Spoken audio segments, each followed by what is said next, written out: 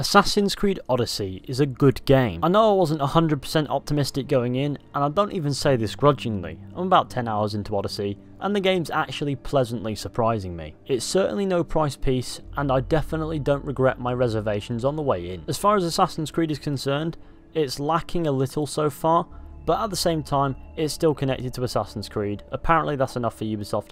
Either way, as much as I'd appreciate more, there's stuff that's definitely making this game seem worthwhile. As a brief disclaimer, this is not a review. These are my initial thoughts to serve as a little bit of a buying guide based on what I've played, because I know a lot of people will be eager to play the game before I can even possibly fathom getting a review out. The game is very much so similar to Origins, with some more refined combat, some more variations, more customization, open world naval, like the good old Black Flag days, and a massive world to explore, one which I've barely chipped the surface of. In fact, the open world's so big that it actually gives me anxiety. Of course, the game's more focused on its RPG elements as it features more than even Origins did, with romances, dialogue options, and multi-choice outcomes, with a superior leveling system and better customization, so it's fair to say that in this video they're going to take more or less centre stage. Do I or do I not get the romance shenanigans out the way first? Buckle up boys, you're in for a fucking treat. So far, I've encountered 3 possible romances. One was a fairly decent looking maiden who could have easily waxed Alexios' spear if you get me,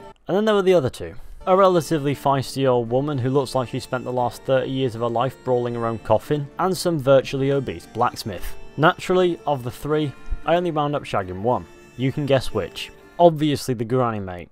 I smashed that haunted pussy so hard that I think I got an extinct STD. To top it all off, when I was done, her husband actually paid me for it. Mate, if you don't want to fuck her, see a divorce lawyer, you shady coffin dodging cuck. Honestly, I'm glad that the camera stayed outside for that, because I think I'd have mental scarring if it didn't. But this one encounter has more or less summed up my experience so far with Odyssey. This might not be the most Assassin's Creed's been, but it's definitely the most random. I'd honestly be surprised if there wasn't a romance option with a fucking goat at some point, which is frankly more my brother's cup of tea than mine. But I think you get it, let's get off the romance page, fucking hell. Fortunately, the dialogue options in this game are a bit more variant, and yes, and maybe later, being able to ask for pay for your services, make decisions that affect the direction of certain quests or how people react to you, and ask questions to further understand your current objectives, which would make a dialogue system that rivaled The Witcher, but then there's the voice acting to consider, and that's my biggest criticism with the game. I understand why Alexios or Cassandra might be poorly acted, because they've basically got to emulate each other's emotions and create an identical experience no matter who you choose to play as. But the rest of the cast isn't so great either. If there were a game I would be able to compare the voice acting to, it wouldn't be something like Horizon Zero Dawn or The Witcher 3 where it's great. It'll be more along the lines of Skyrim or Oblivion where it's atrocious. Get to the Cloud District very often. Oh, what am I saying?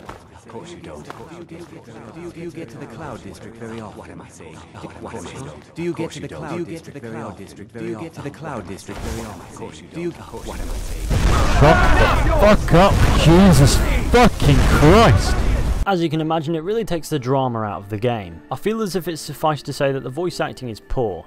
To add to the whole thing, lip sync is a bit naff, but that's not as bad as having a stale cast, which is probably my biggest gripe with this game so far. Anyways, as far as peeves go, they're rather isolated. The open world itself is filled with quests and things to do. I'm quite pleased with how big the world is, and you don't find yourself doing fuck all for too long. Though, in the 10 hours I've played, I've done 2 quests that were essentially us fetching Viagra for undesirables, so I'm not entirely sure how many of those there will be for the rest of the game. Then there was a quest in which I rescued a guy and he seemed relatively okay, only for him to just keel over and die at the end, which was super random, but fuck it, I shagged an old lady because I thought it was funny. I don't really have the grounds to say anything. Quests aren't too dissimilar from Origins, besides from obviously the multi-choice and the dialogue options, which add a whole new dynamic to it all. Then there are the quests with possible romances in them with so many dialogue options that lead down that path that you seem like a fucking incel. I bet you would like to see the spear of Leonidas in bed. Beyond side quests, there are other things to do in the world. There are notice boards in which you can pick up more quests and things to do, which is also quite interesting, such as hunt down bandits or mercenaries. Obviously there are the forts and shit like that. There's hunting, treasure hunting, caves, things like that. Naval, of course. Plenty to do. Like I did gloss over before, the open world can seem a little bit overwhelming to begin with because it's that fucking big, which makes me both anxious and excited for the next 100 hours of gameplay. On the topic of story, I'm not going to say anything because you can find that out for yourself. itself. I will say that it's not completely uninteresting, and it's far from the worst story that Assassin's Creed has thrown at us these past few years, though I'm not stupidly deep into that right now, and it could very easily drop like a cricket player having a stroke. Gameplay wise, as I mentioned before, the game is very similar to Origins with all the aforementioned upheavals, specifically naval gameplay and the open world being the big difference.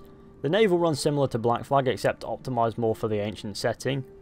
It's challenging and yields a similar system of rewards through plunder, as well as being able to find snazzy gear on the ships you choose to board, which is a bonus. Use the rewards of plunder and things like that to upgrade your ship and other things at the same time. All in all, it's a welcome addition, but it does come with the same tedious feeling I personally found in Black Flag, like a leveling curve, ball and chain. As far as leveling up and skills go, they've ditched the skill graph and gone for the skill trees, which is a lot simpler and easier to follow, and you can tell where your skill points are actually going and what they're leading to a few more points down the line. Customization is also superior to Origins. It's similar to Unity in a way, but at the same time it has the same issue that Unity had, which is certain things look good but have shit stats, and other things have great stats but look shit. Combat is also improved upon from Origins in my opinion. It's a little bit more challenging and seems a bit more down to earth, as you can't exactly fly all over the place like you can in Origins, where everything seems to be like you're gliding across the surface of ice, and you have more abilities at your disposal to use in combat, which can be very, very helpful. The selling point of conquest battles isn't as glamorous as it's made out to be. They do actually feel kind of tedious, to be honest with you, but they are doable and they aren't made out to be impossible like they were at the fucking EGX demo. Jesus Christ. Graphically, the game looks just as good as Origins, with some amazing lighting, some dense shrubbery and all that lovely stuff that made Origins look good, minus the pyramids and the sand and that mystical element, and plus loads of Greek shit. Yeah, it's nice. I still have no idea why the statues are there, but I believe it's there to tempt us to climb onto the penis. Get me to that dick and balls. Right, let's go. I should probably not climb on this. Okay, yeah, well, you did. I don't want to know what type of fucking AIDS gives you moss on your dick, but this statue's really having a tough go of it. I don't know how I got onto the topic of statues with penises while talking about graphics, but ultimately, graphically, the game is satisfactory, it looks really nice, and the photo mode is also pretty good. It's more or less the exact same photo mode from Origins, but it looks a bit cleaner with how the UI is when you're doing your photo mode shit.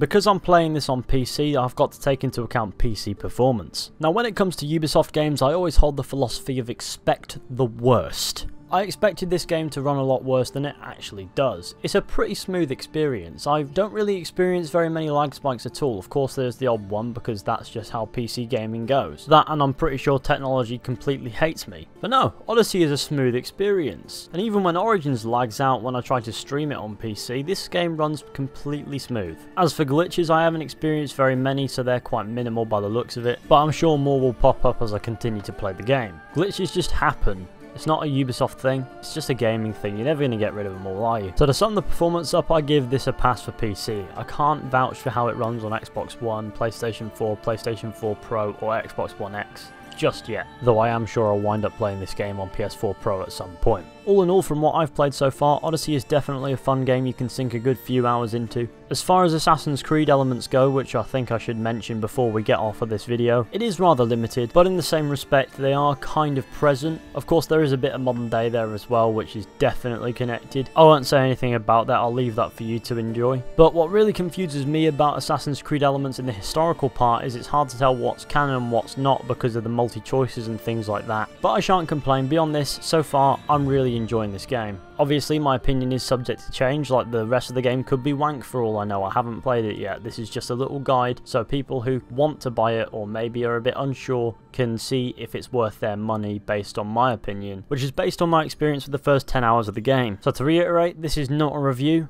this is just raw thoughts. Mate, I can make that into a series, raw thoughts. Fuck it, somebody's probably already done it. But based on my thoughts so far, do I recommend this game? I do believe that if you're thinking about buying this game, then it definitely won't be a waste of money, but if you go in expecting some groundbreaking Assassin's Creed experience, you're probably going to be disappointed. However, if you fancy a fun RPG in the Assassin's Creed universe with limited elements, then this game probably won't disappoint you there, as it is a decent RPG. Nothing super duper amazing so far, but nothing terrible. But anyways, if you've played this game, be sure to let me know what you think down in the comments section. Also, thanks to Ubisoft for popping me a code a few hours before it would become available for Gold Edition owners anyway, which I had to purchase because I didn't believe I would get a code. so I'm a bit upset. Thank you all for watching, I hope you enjoyed. Be sure to go ahead, leave a like, subscribe, share. Of course, let me know what you think down in the comments section, that is key as always. Hopefully this video has helped you come to a decision as to whether or not you want to buy the game. If not, I do apologise. Be sure to go ahead and drop me a follow on Twitter as well, I'd really appreciate that. And I will see you all very soon with another video at some point.